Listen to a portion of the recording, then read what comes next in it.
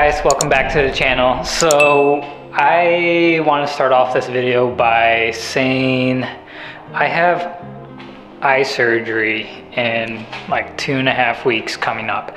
So there's a lot going on with the C35. I have parts that are in right now, but I also have another shipment of more parts coming in. Although I think I'm going to be down recovering for a bit, and I will probably be a little bit inactive after that. The goal is to try and get as much done as I can and get as many parts installed on the C35 before my surgery. Now, also Christmas is in a couple days too. It should be going into paint, I believe the second week of February is what I'm scheduled for. And I think I have a color picked out for it. So I'm really excited. And the goal is to try and have the car at least aesthetically ready and done for Riverside. Debut it for Riverside, have it down there to enjoy it. And then after Riverside, I plan on doing the rear subframe, do all new bushings. Not too sure on what I want to do with the diff yet, if I'm just gonna weld it or do VLSD or what, but that will be after. And then hopefully sometime in the early summer, I'll be taking it to my first drift track event. These are all parts that came in from Japan. My friend Joe, tagged down below, he was the one that helped me get a lot of these parts. My next shipment of other parts are through another friend, but Joe is someone that has been importing a lot of parts for a lot of people, and I tell him to hook it up with some snacks, so there's better be some more snacks in these boxes, Joe.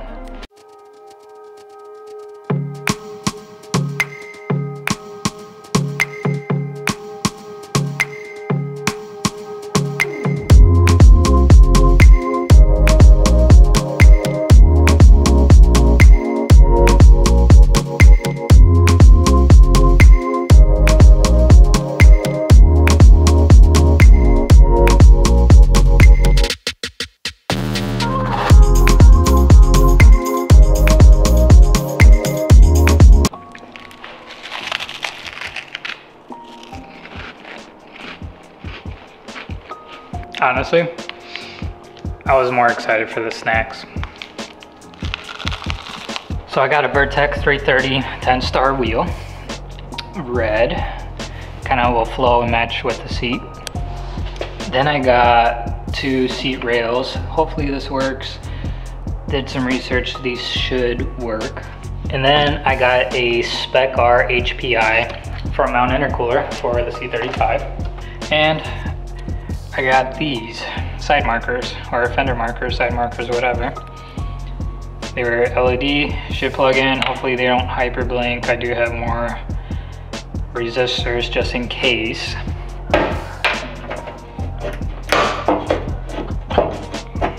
So I just plugged this one in, testing it out. I have the turn signal on and no hyper blinking, so it's functioning just as it should. Pretty easy. So these I found on Yahoo Auction Japan. I don't remember how much they were, maybe 20-30 bucks shipped. So full LED, plug and play. And looks a lot better than ones with missing lenses, so looks good.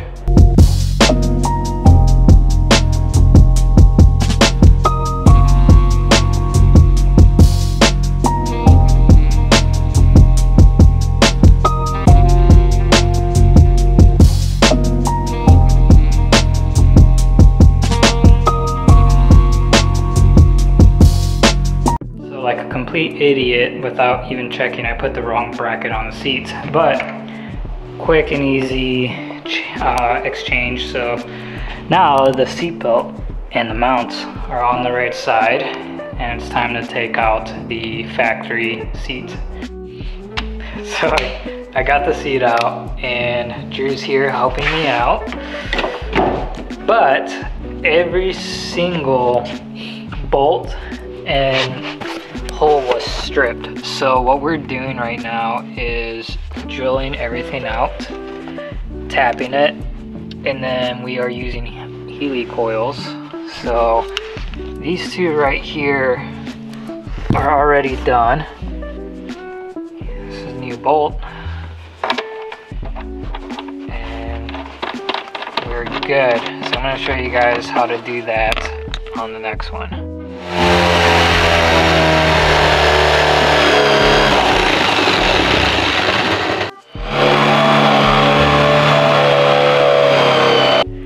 It's a little hot, but the car didn't catch on fire, it's fine. Just a quick explanation.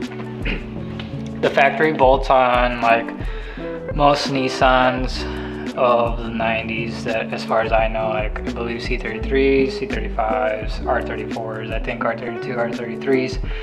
The seat bolts are M10 by 1.25, about approximately 30 millimeters. So I bought a Healy coil kit which matches that those dimensions, and then you need a 13 by 32 drill bit.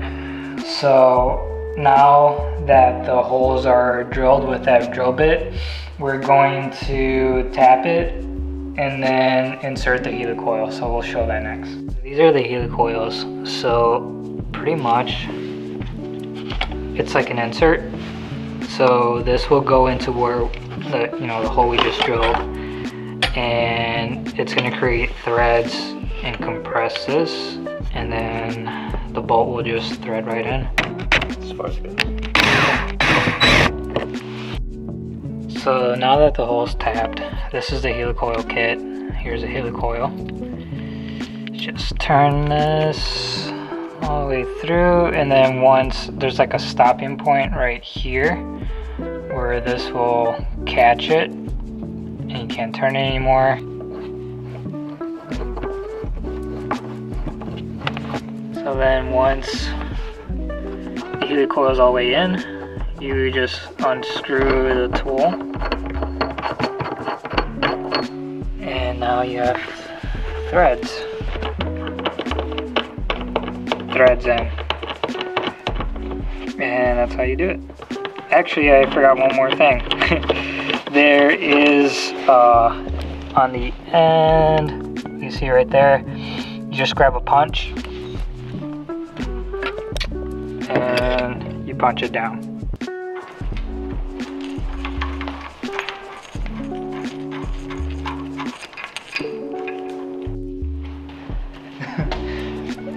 This is so stupid.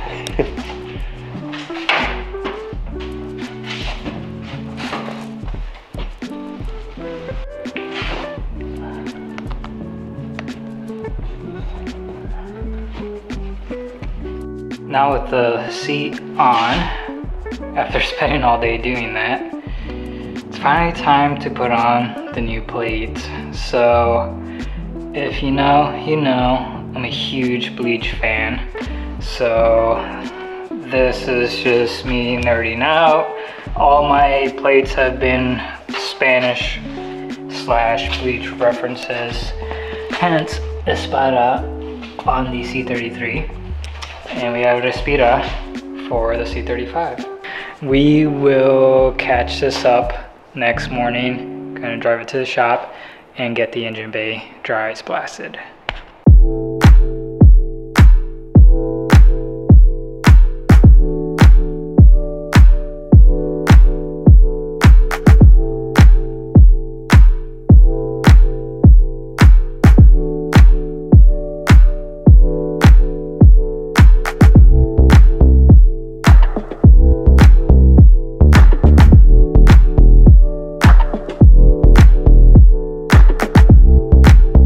So we're here at the shop and this is Don. He's gonna be doing dry ice blasting on the engine bay, and as you guys can see,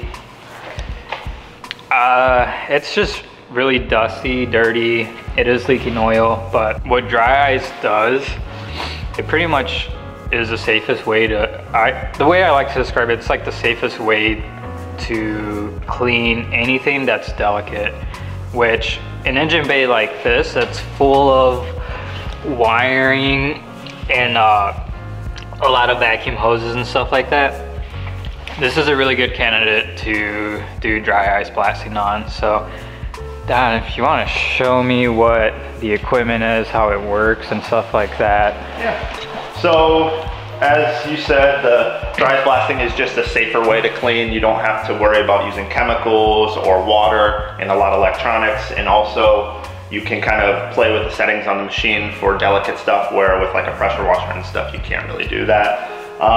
This is the compressor you need. It needs a rotary screw. This is a 20 horsepower unit, and then it goes to a wet tank, through a desiccant dryer, and then to a dry tank. You have to, it's very important to have a lot of volume and dry air. So desiccant works really, really good for the dry air, and just the volume is where you have to run a rotary screw compressor. They're designed to run a high duty cycle and not really take a break like a normal compressor, piston compressor would.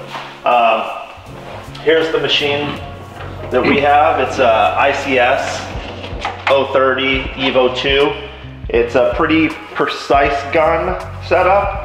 It's not a big industrial gun, so you can do more precision work with it. You load the ice in the top. You use 3mm rice pellets, and then it's got a feeder that feeds it to the gun and it mixes the air with it. You can control everything from the consumption, which is like the size that goes through the gun of the dry ice, where you can do like small little pieces or you can do the full pellets. And then you can control the pressure, which we can run up to 120 PSI with it, and it'll take paint off. So crazy. Yeah. Pretty cool little machine. It's funny how small this is and then how big all this is to run this little thing. Yeah, it's kind of shocking what you need. And even this is on the smaller side of, like, this is probably bare minimum to run that compressor wise. We want to eventually get 2 of the compressors in another big tank, but in due time. Yeah, and that's with the bigger machine too, to do more production work a little bit quicker. But for what you want to do with the engine bay, this will work perfect. Sweet. Another thing that when you're doing engine bays with dry ice is that you have to let the engine cool. You could also run a lot of risk of, because ice is cold, so you don't want to cycle that it potentially cause any harm on anything like that. So you have to just wait for it to cool down. But pretty much it's ready to get started.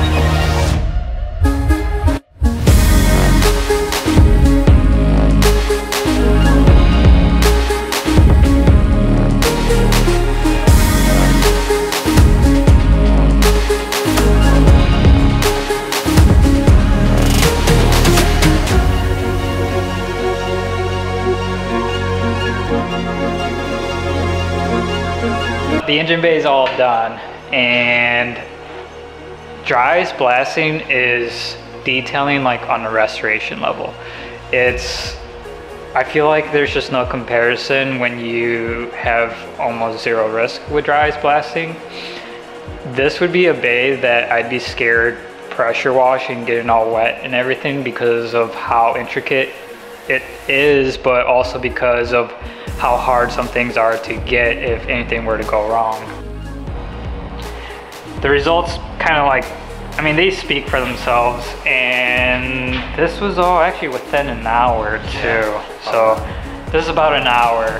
This was to be done traditionally by pressure washing it and scrubbing it and all of that. it's probably safe to assume to achieve this type of level of work, it would take you at least half of the day, maybe even more. Yeah, because you'd have to get brushes out and start scrubbing. The biggest thing is what you can get in is all the cracks and stuff, which is cool. Like all like the deeper stuff, like that you couldn't get with a traditional soap and bucket style. I mean, wash. even this was like you white. couldn't get in those fins. Yeah. You know, even to get the dirt. And then it's also cool because it takes off. So when plastic weathers, it gets a top layer. Well, the little bit of the abrasiveness with the dry ice takes that top layer off, and then it's fresh plastic again. Sometimes, yes, the dye comes out of the plastic, but most of the time you can get it 75% better than what it was, like the top of the headlights, that. So that really is what shows. Yeah, this is actually something I've been wanting done on the C35 for a while. The weather just hasn't been playing in our favors, and I'm happy that we finally got it here. So appreciate it, man. Thank you. Cleanworks, I'll tag them on my bio. It's Don's business within Driver's Gallery. It's a space that we share here, and it's dry. This is like a new venture that Don's going into. So now that I could showcase it on video, because pictures, it's hard to like grasp the concept of how it works. But if you guys ever need anything done, we're located here in Valparaiso, Indiana, and you could either shoot Don a message on his social media for Cleanworks, or even our phone number if you just look up driversgallery.com.